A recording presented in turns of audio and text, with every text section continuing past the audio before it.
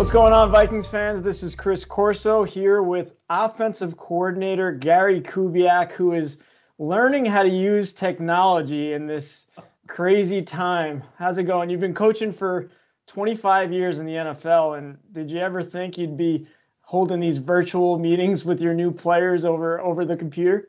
No, I didn't. But I will say this, it's amazing how well the organization's done such a great job of setting this up. The players have been great. The coaches I have on the offensive side of the ball, I got some really bright young kids, that can help us with all this technology, and yet some veteran coaches that do a great job of teaching. So we're making it work, and got off to a good start this week. Got 3 days under our belt. Got one more day this week, but it's been very positive. The reason why we wanted to get you on this call was because the number 22 draft pick for the Minnesota Vikings was Justin Jefferson out of LSU. And man, in that original call that we had on the Vikings platforms, we're able to see how excited you are. You said he's well-versed in our offense already, Coach, very competitive, and you said, yeah, this is really cool. So could you just describe those feelings and what you were feeling in that moment? Yeah, I know a lot of people that know the young man. There's a couple of coaches on the LSU staff that work for me and have worked with me in the past, so had some insight from that standpoint. But I also know what he was being asked to do offensively. He was basically used in a role at LSU a lot like the receiver at New Orleans, the one that's had so much success moving around and playing inside, the Thomas receiver there in New Orleans. Yep. So when I would talk football with him, it was so easy. The conversations were so easy, how they called plays, what he was being asked to do. So for us to have an opportunity for him to be in position, for us to draft him, with us losing Stephon and looking for some immediate help from that standpoint, I know we're all excited as coaches, but I think we should all be excited in Minnesota because this young man has a chance to be a great player, and the sooner the better for us. So I was able to speak to Andrew Janocko, the Vikings wide receiver coach, right after we drafted Justin. And the first thing he said was, Justin's a winner, clearly, national champion. You're a winner, 7 Super Bowls as a player and a coach. I mean, combine those two. I'm pretty excited for what's to come for the Vikings offense. Well, hopefully there's some more winning coming, But no, the first thing that jumps at you is you don't catch 111 balls in a season, be it pro football or college football, unless you're a very bright player. And as a receiver, to do that, you have to have the ability to move around. You watch them play, he'd be in the backfield one snap, he'd be in the slot a bunch, which we all know that. A lot of movement with him. The year before, he played outside a lot. So, those are the things that really get you excited as a football coach moving forward. He's very competitive. He came up the hard way. It wasn't easy for him. If you read his story, he's kind of been an overachiever type his whole career, and just kind of plays with a chip on his shoulder. You won't see this kid run out of bounds many times. He challenges people. Very competitive nature on the field, talking, competing and he's played against the best and played some of his biggest games against the best. So, that's very encouraging. 109 of his 111 receptions came in the slot.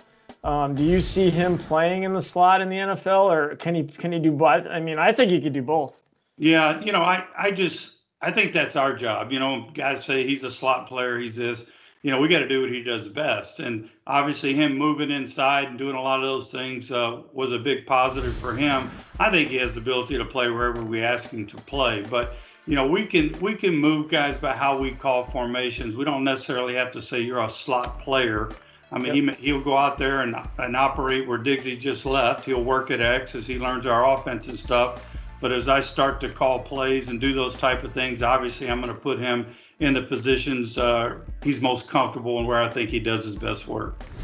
So that's all I have on Justin. But going with the next guy, Ezra Cleveland, I mean, this guy is just someone that seems to fit right into your zone blocking scheme. He's 6'6", 311 pounds, and he ran a 4.93 at the combine in the 40-yard dash. What is it about this young man that really stood out to you guys? I know Coach Zimmer had to get his cornerback with that second first-round pick, but I mean, then we go with the big offensive lineman. I mean, you gotta only love this kid.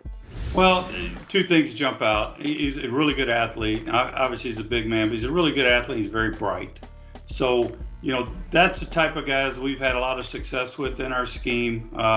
With Ezra, we're gonna work with him doing a lot of things. Working at tackle. We're gonna ask him to move inside and work at guard. We're gonna play our best five guys. So he makes us very competitive the minute he walks in the building. But his brain, his football brain, gives us the ability to do a lot of things with him and then settle him down where we feel best. From that standpoint. But 3-year starter. Done it with some very good offensive football teams. We're going to ask you to run and get to the second level, do all those type of things, and naturally, you got to be able to pass protect in our league. But Ezra will catch up very quickly. We've spent a few days with him already, just kind of talking to him and those type of things, and it's very, very clear to us that this kid could be a quick study for us moving forward. Do you realize how happy you made Alexander Madison when you drafted Ezra?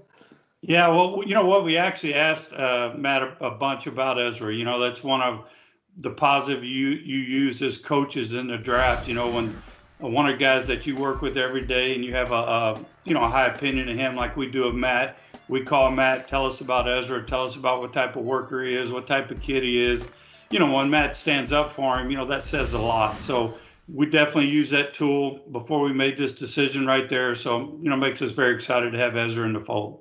So you get these two big time draft picks, but you were able to get 6 on offense compared to the full the 9 on defense out of the full 15.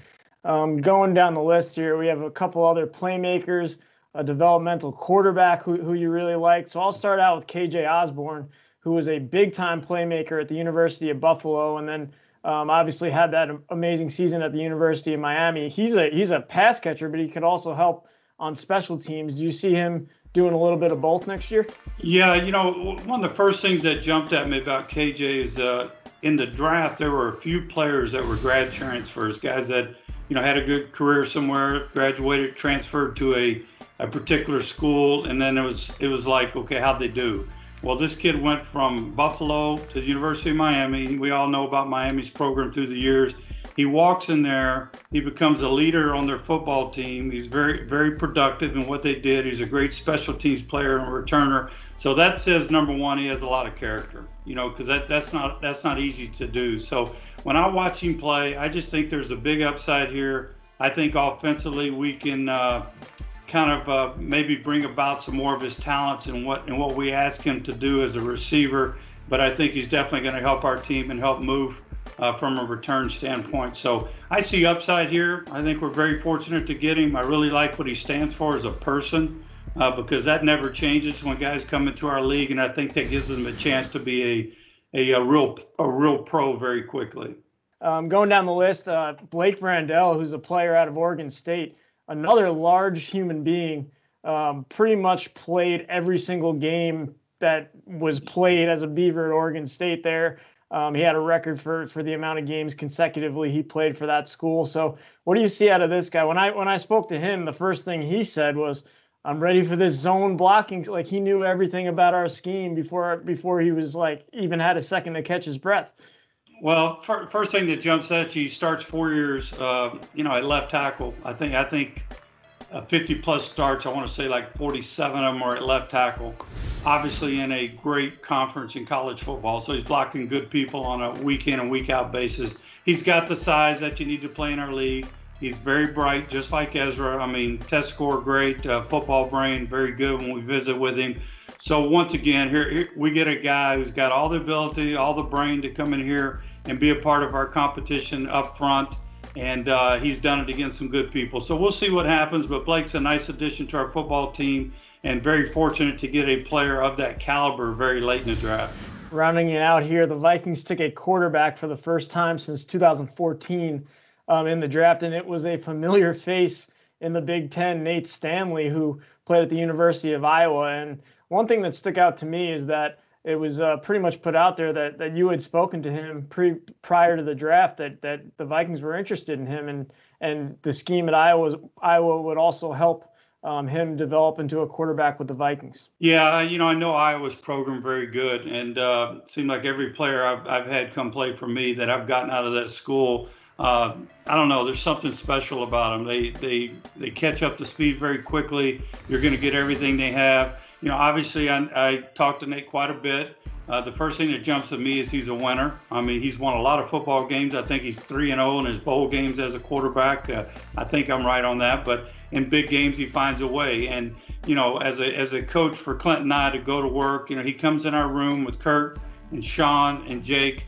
He fits right in from a personality standpoint, from a winner in college standpoint, which all them guys were. And he'll be a very quick study, very bright in what they're doing. Coach Ferentz, I know his program very well. I know how he teaches. I know what he expects of his players. The way they call things offensively is much like the way I run my offense. So I think we can make up a lot of ground right here with him. So very fortunate. I mean, you're sitting there in the 7th round. A lot of people chasing him if he wasn't going to get drafted. The fact that Rick had all these extra picks there late in the draft is the reason we end up with this young man. Yeah, and finishing off, we were one of the three teams to take a Division II/Division III player in Kyle Hinton out of Washburn University. He's another player who had said that he had some discussions with the Vikings since November. What did you see in this small school player? He's a huge guy as well, 310 pounds. What did you see out of him? Well, Rico and Phil had a lot of conversations with him as we prepared for the draft. Talked to him. Obviously he played tackle, right? So I think everybody would know that by now. But he was a tackle at his school, but undersized for that position in our league. But for him to move inside, that's going to be easy. So we believe a lot in moving players from outside in when we think they have the athletic ability to do that. So we're going to actually start him off at center. That's the way we're going to work with him. He's going to get behind Garrett and get behind Jonesy and learn a lot of good football from them. So we'll take it slow right here because we're asking a lot of him, but we know we've got a very good athlete who is very successful at his level, and we're going to try to make him fit at our level. So I just have to commend you for getting 6 picks on offense out of the 15 from Coach Zimmer. What was that like? Well, I know Coach had a lot of holes to fill, but Zim's always more than fair. He just wants to have a good football team, and I love working for him. And we were visiting this morning. We're sitting here teaching, through the virtual teaching, and Zim's popping in and out of our meetings. He's in our quarterback meeting this morning. We're talking a little football, but can't wait to get back in that office and get our hands on all these good young draft picks we have and get ready for 2020.